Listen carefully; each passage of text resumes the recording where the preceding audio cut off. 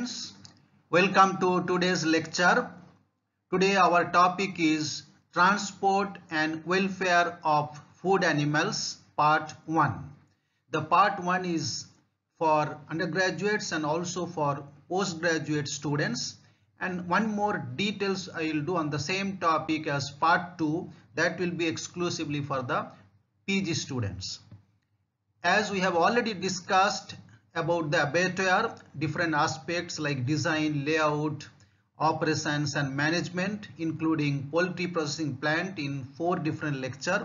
Now we need to understand and learn about the transport and welfare of food animals, which is very important for proper quality and quantity of meat and proper care as per rule for the animals, and that also helps in proper quality of meat.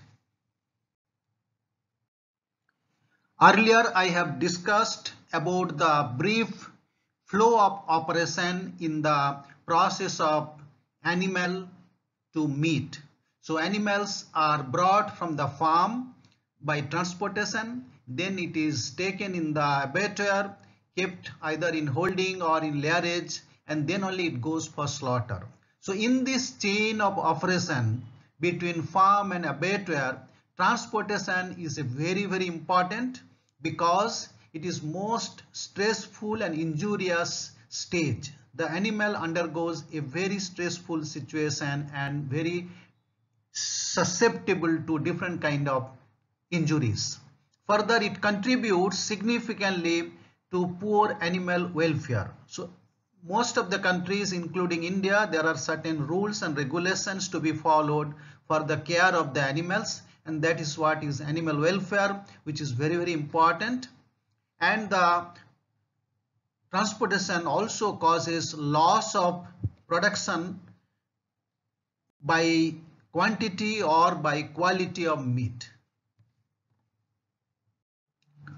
Importance of transport, as I have already said previously, so one of the important aspect is animal welfare.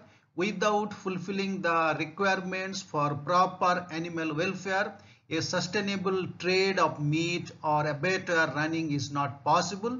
So I am going to talk more details at the latter part of this lecture and further details in part 2 of this lecture. Further, transportation is having economic importance. As I said, it leads to loss, potential loss in terms of quantity of meat or in quality of meat, due to the death or injuries, because transportation can cause death and injuries, which we are going to see later. It can cause dehydration and weight loss and meat quantity loss. It can cause many disease, and otherwise it also causes meat quality loss due to the different conditions, which we are going to see later. Here we will see the overview of transportation, that is the different aspect we are going to discuss. Firstly, general guidelines. So there are certain basic guidelines which should be followed for proper transportation of animal and also to fulfill the requirements as per law or regulations. Then we will know about the mode of transportation, that is what are the different methods available, what is their pros and cons, when it should be used. That is the next factors affecting the mode of transportation, that is on what basis we should select which mode of transportation should be used. Then we will see about the effect of transportation on meat animals, so how it is going to affect the meat animals, and the last we are going to see about the effect of transportation on meat quality. So these are the major aspects we are going to see in the first part of this lecture, and the second part of course on the welfare aspect. Now we will see the stages of transport. We can see 2 stages, first stage and second stage. In the first stage there is pre-transport handling. Here we need to do the herding of the animals or collecting the animals, then grouping, and then we have to withhold the food and water. Then there is loading, that is loading into the transport vehicle, whatever may be the vehicle. So there again comes handling, for which different kind of facilities are required and different kind of human stockmanship is required. and also the type of vehicle is very important in this case. Here is the stage 2 or second stage of transportation. Here comes the mode of transport. As per the mode, there is a transit for the animals, and that has a connection with the distance and duration, and according to the duration we need to take care of the animals. Here comes the type of vehicles and the skill of the driver, which plays very important role for proper care of the animals and proper transport, and the road also an important factor. Then after it reaches the destination or to the abattoir, there is a unloading, and there comes again the handling of animals, proper unloading, proper facility for unloading, and then proper identification, and then it goes to the holding pen or to the layerage. So this is the second stage of the transportation. All these things we are going to discuss next.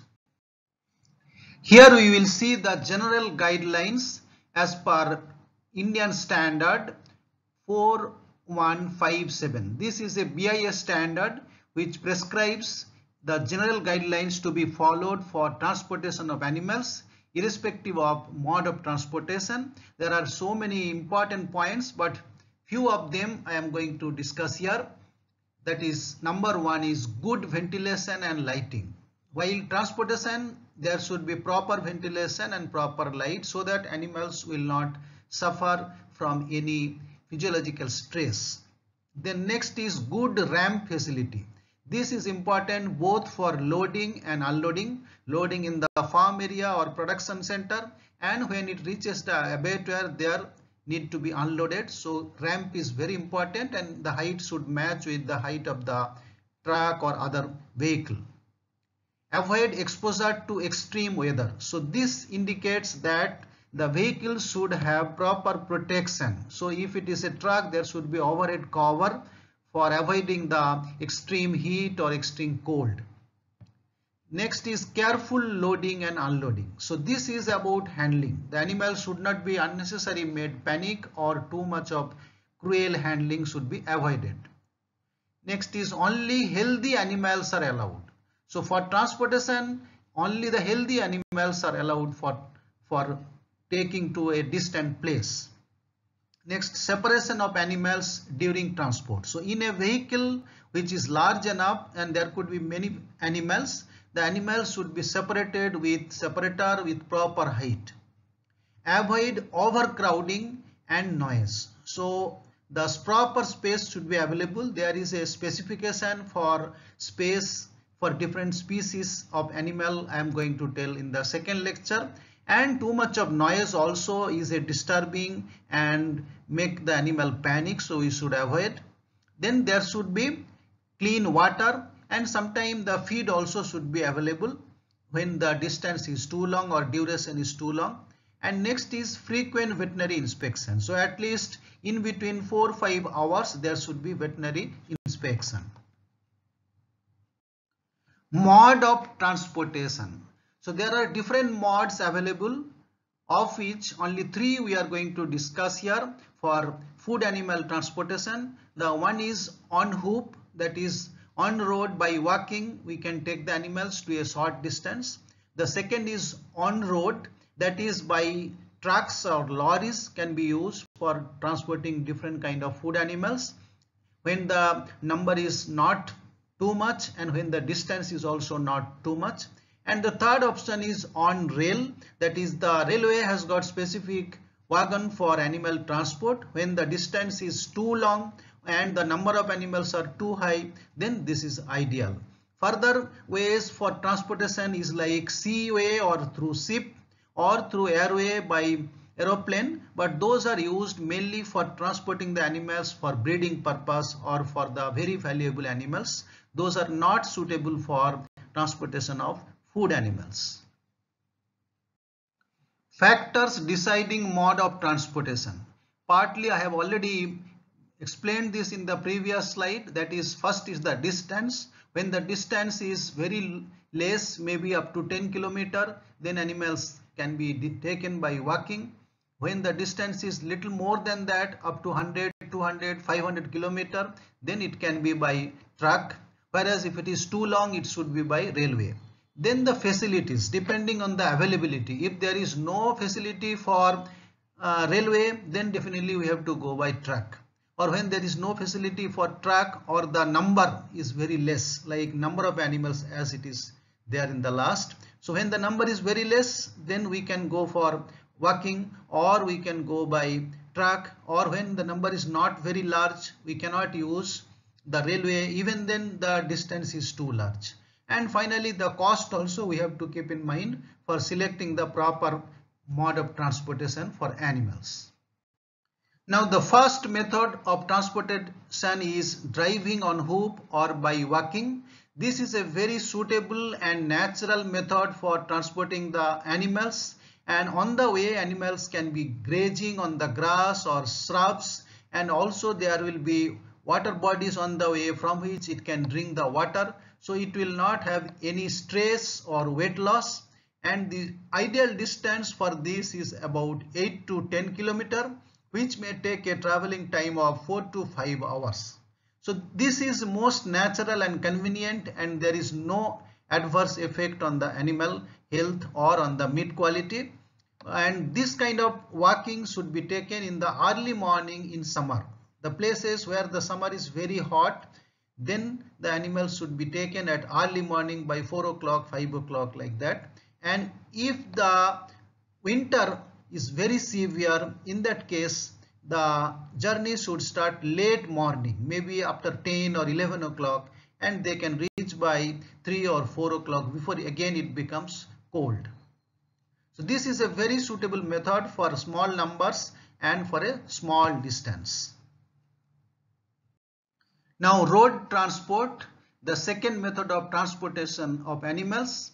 Here the distance can be up to 500 kilometers, and which may take 12 to 15 hours of journey.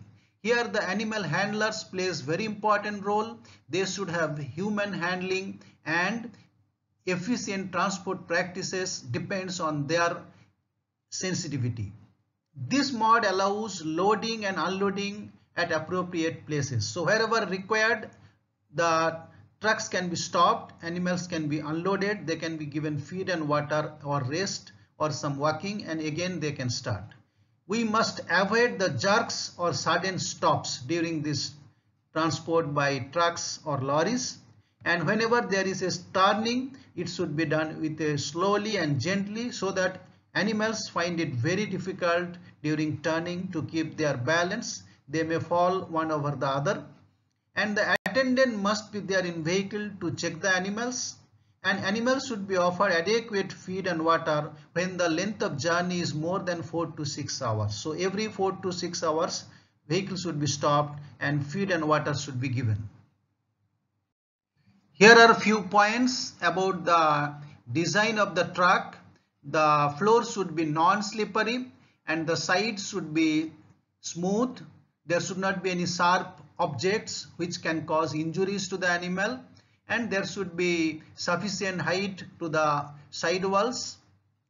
Temporary or permanent overhead covering should be there to protect the animal from sun or rain, or if it is very cold.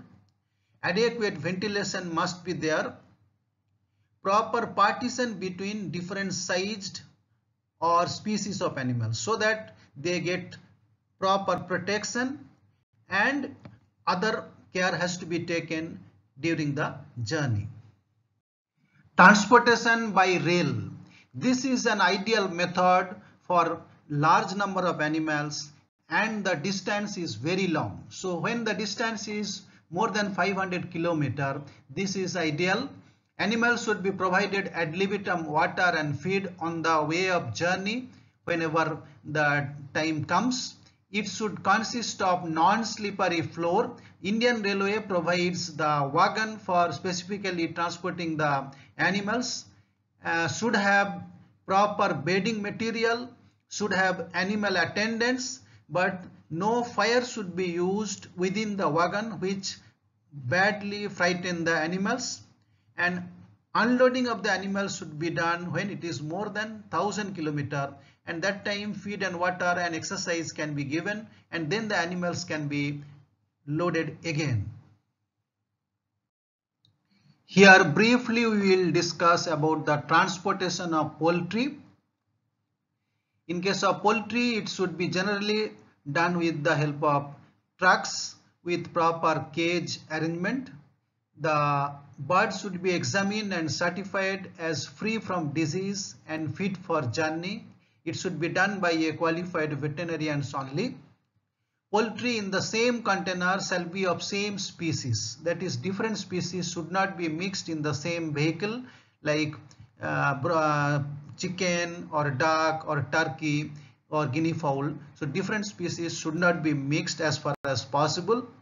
Overcrowding should be avoided, and before starting the journey they should be given feed and water before we start the transportation or loading.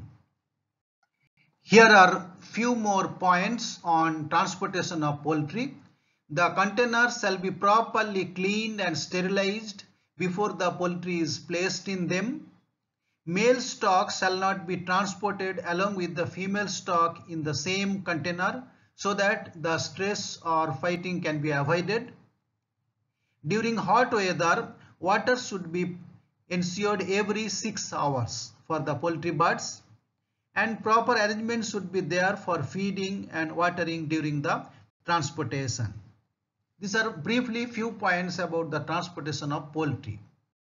So far we have discussed about the briefly different aspect of transportation of food animals.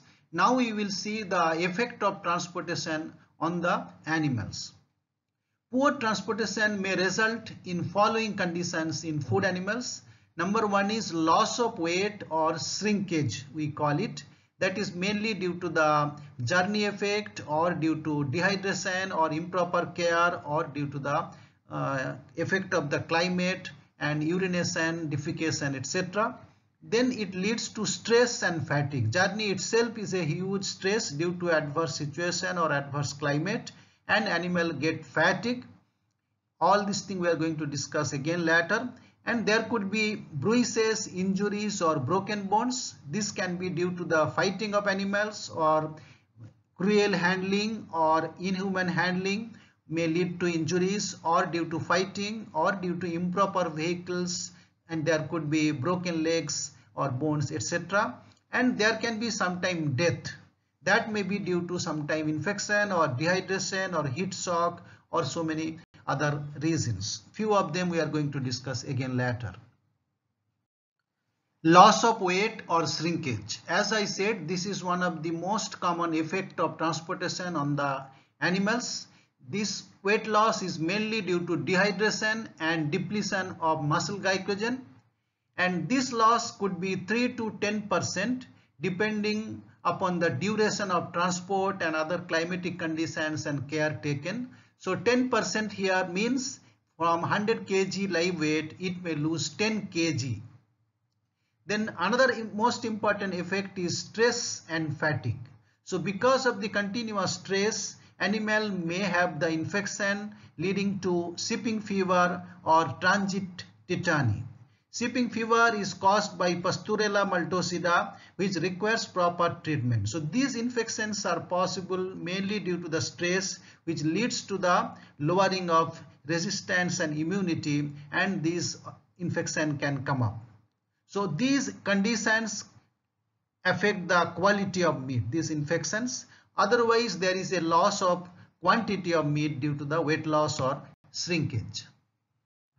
Effects on meat quality. That is the effect of transportation on the meat quality. As I said earlier, stress and fatigue play important role in quality of meat. They usually lowers the quality of meat due to depletion of muscle glycogen. So most common are the two, that is DFD, dark, firm and dry meat, and the another one is pale, soft, exudative.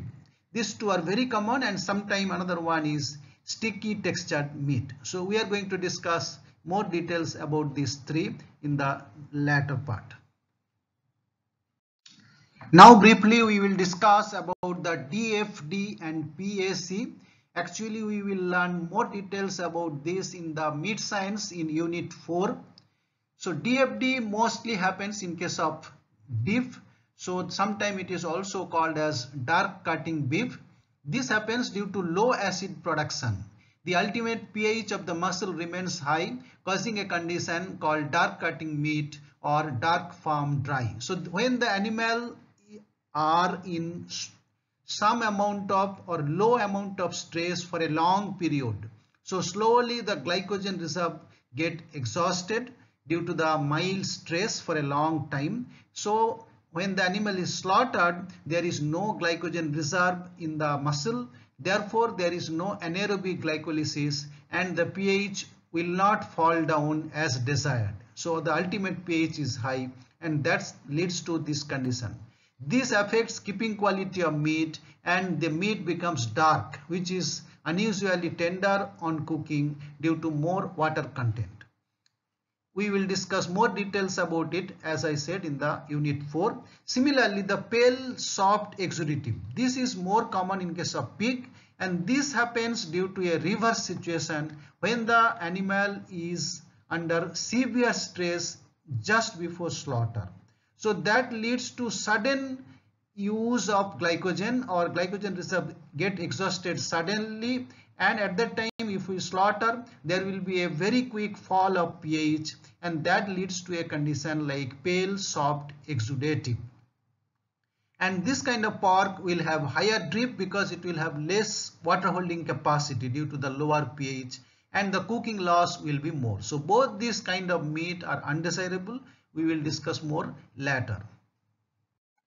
Pre-slaughter care, either in the layerage or in the holding pen. So here we will discuss briefly few points to avoid the undesirable effect on the meat quality. The first one is allow animals to settle down. So we must give sufficient time and condition for the animal to relax and settle down. Secondly, don't mix animals from different farms or from different transport groups while we are putting them in the holding pens. Next is provide adequate space to allow animals to move and access to water. So animals should have sufficient space and access to water. Provide protection against extreme heat, cold and inclement weather. So these conditions will induce heavy stress, leading to the impact on meat quality.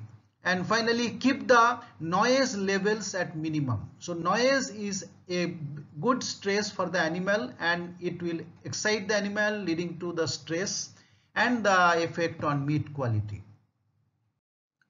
Pre-slaughter handling and care in continuation to the previous one. So the resting time depends on duration of journey, condition of the animal, age and sex. This is the resting period in the layerage I am talking about.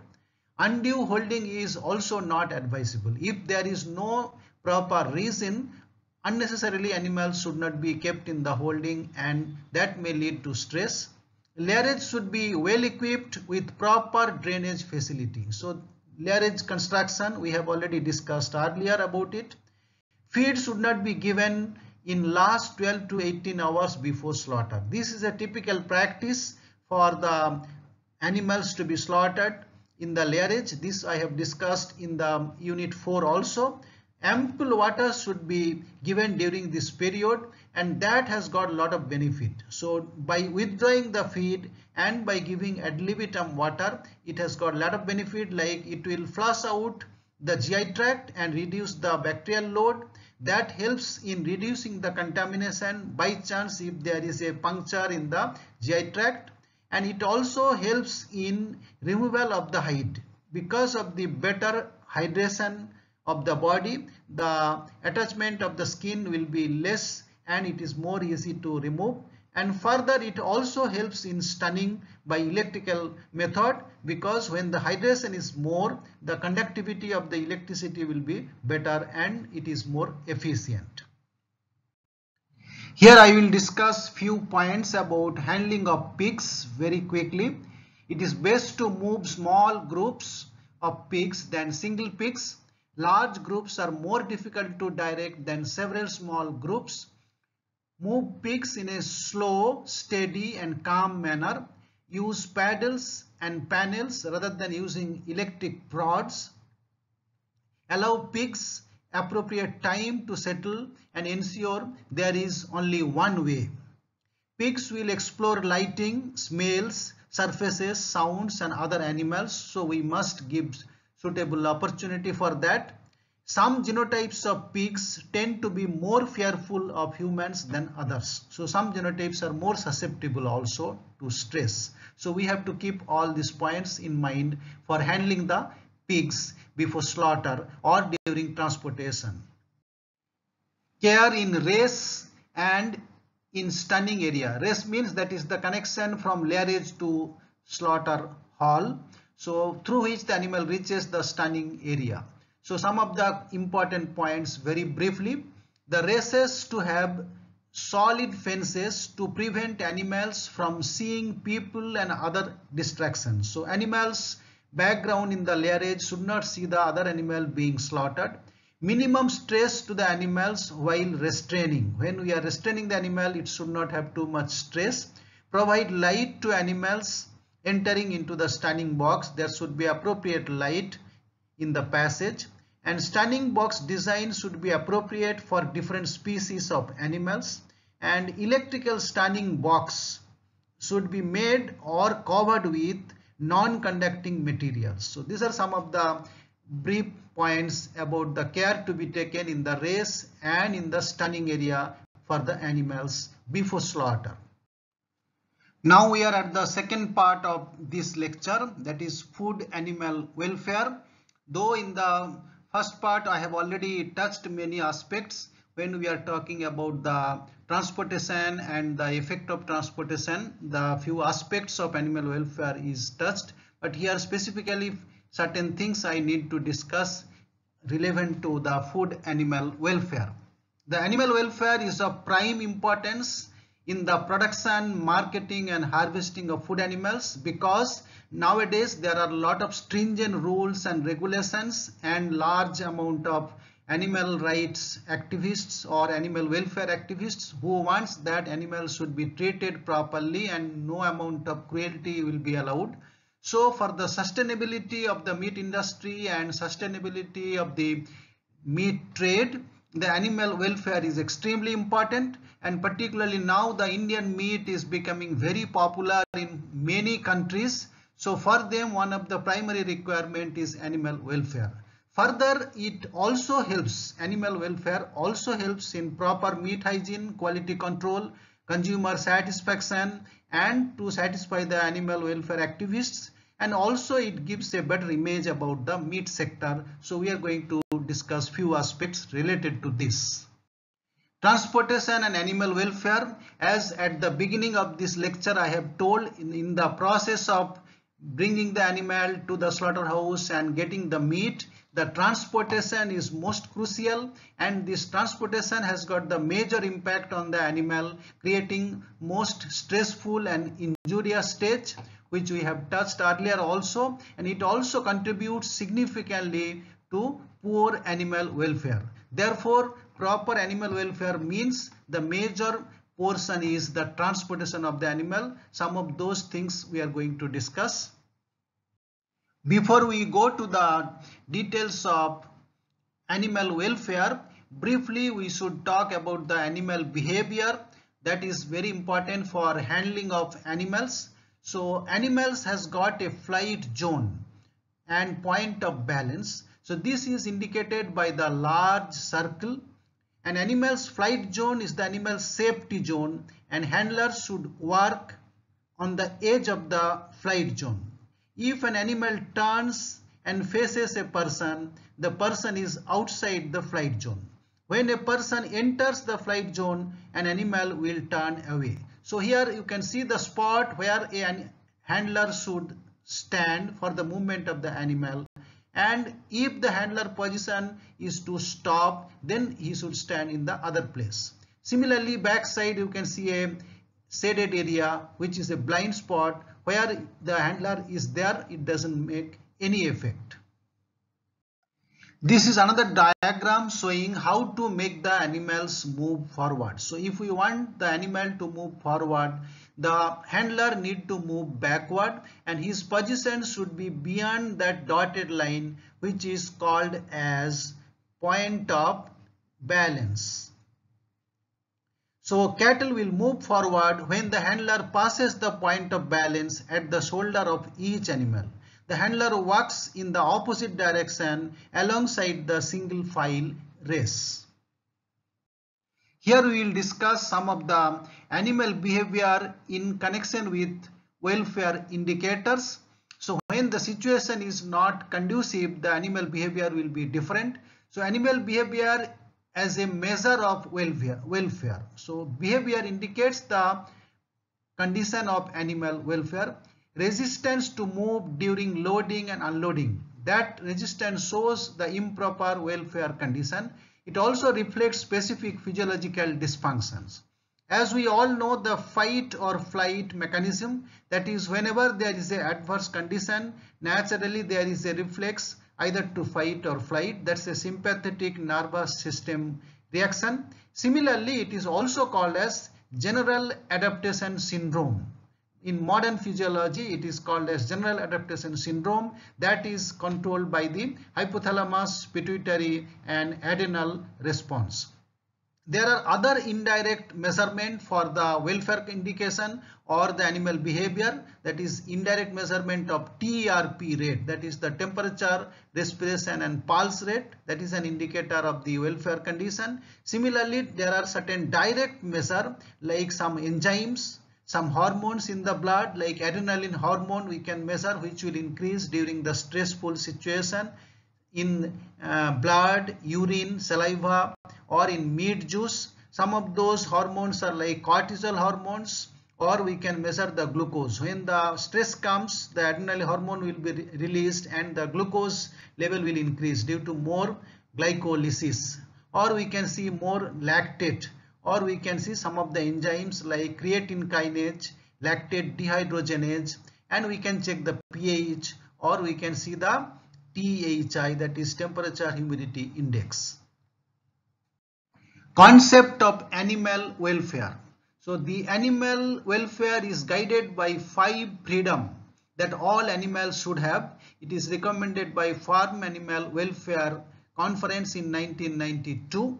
So the number 1 is physiological freedom, that is absence of hunger, thirst and malnutrition.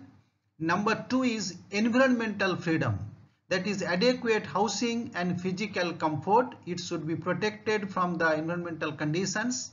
Number 3 is health freedom, that is absence of disease or injury or proper health support or medical support or treatment. Number 4 is behavioral freedom, that is expression of specific behavior. It should have the freedom to move, walk or other reproductive behavior. And number 5 is psychological freedom, that is it should be free from any fear, anxiety or pain. So when we fulfill these 5 freedom, then only we can say that animal welfare is taken care of. This is another way of explaining the animal welfare requirement, that is number 1, good feeding means animals should not suffer from prolonged hunger, animals should not suffer from prolonged thirst. Number 2 is good housing, means animals should have comfort around resting, animals should have enough space to allow ease of movement, animals should have thermal comfort. Number 3, good health means animals should be free of physical injuries, animals should be free of disease, animals should not suffer pain caused by procedures. And number 4, appropriate behavior. That includes animals should have a positive emotional state and negative emotions should be avoided as far as possible. Animals should be able to express normal social behaviors. Animals should be able to express species typical behaviors and promotion of good human-animal relationships.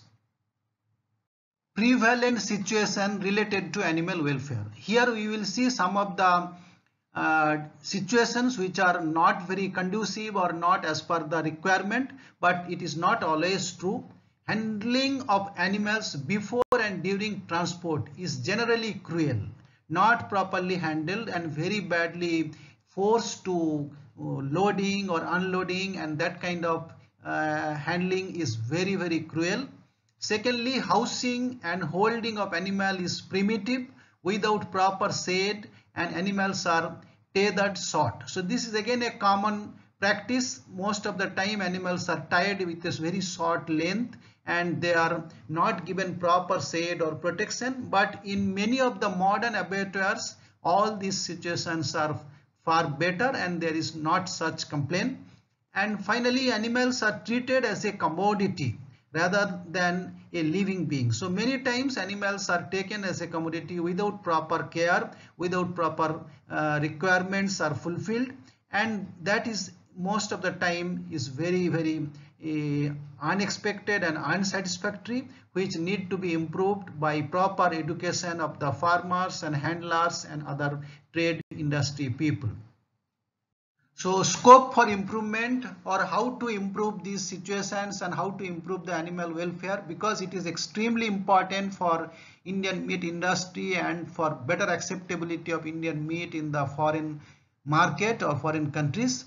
So for this, guidelines should be prepared which shall provide requirements and procedures in different aspects like managing animal health and welfare. So proper guidelines should be prepared and people should be educated. Rearing of animals, in this area proper guidelines should be made, and about the handling of animals proper guideline and education should be given, and in the transportation and penning of animals proper care should be taken. Recent transport rules and policy in India. This is a new development, but I am going to discuss very briefly, and details of it I will discuss in the second lecture, that is the part 2 of transportation and welfare of food animals. The government of India has accepted the rules for transportation of livestock as per BIS, that is IS 14904 2007, and this has been accepted in 2014. This code in general was intended as guide and educational tool in promoting animal transportation and welfare practices in the country. But now this is accepted by government. So till now this code was voluntary, and after the Union government's approval it becomes mandatory. So now the guidelines and rules given in this standard becomes mandatory, and details of it I will discuss in the second lecture of this topic. Now we are at the end of this lecture today. So we have first discussed about the transportation and different kind of requirements and different methods of transportation and what are the details requirement for each method, some of the general guidelines, and then we have discussed about the effect of transportation on meat animals and effect of transportation on meat quality. Then we have discussed some of the pre-slaughter care to be taken before the slaughter or before transportation or after transportation just before slaughter. And then we have discussed about the animal welfare aspect, what are the concept of animal welfare, what are the requirements to be fulfilled, what is the present scenario, and what is the latest new rules. Briefly I have mentioned. Further details we will discuss in the part 2 of this lecture. Please study on the lecture note given, and also from this book. Already I have given you the soft copy for textbook of abattoir practices and byproducts and wool. Thank you.